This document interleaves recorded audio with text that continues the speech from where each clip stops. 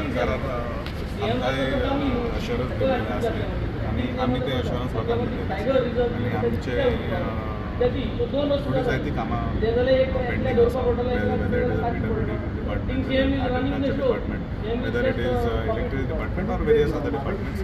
The work is in the pipeline. So the day that there is a problem, I will definitely address it. No, but तुझे तो main डाबी तो रवींद्र भवन असेल तो हुई पावला. See, it is an internal matter between the art and culture department where it is held up. I believe that letter is already drafted and it will go to committee. But any development? So everything is in progress. But until the landowners don't give, अजूनही issue होता. The Komunidad is the landowner.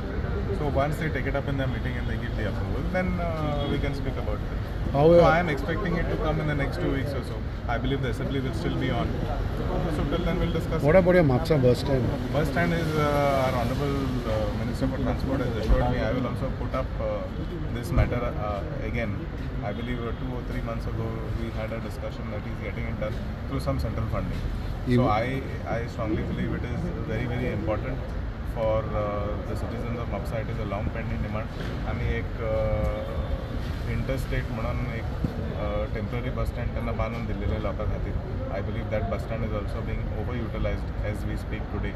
So the bus stand, I want to see it done before this tenure of mine gets over. So within the next 6 to 8 months, I expect some movement on that file. But nonetheless, I will raise this issue. Desilting of Tar River has always been an issue there, because of flooding and all.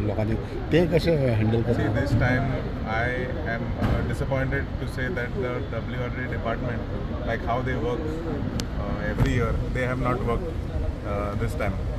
I have strongly taken this up with the Honorable Minister. They have done some work. I am not here to criticize anybody. Whatever internal difficulties they are having, I am sure that the Minister will take this up. This desilting of whatever nallas or rivers or whatever it is not only Mapsa related.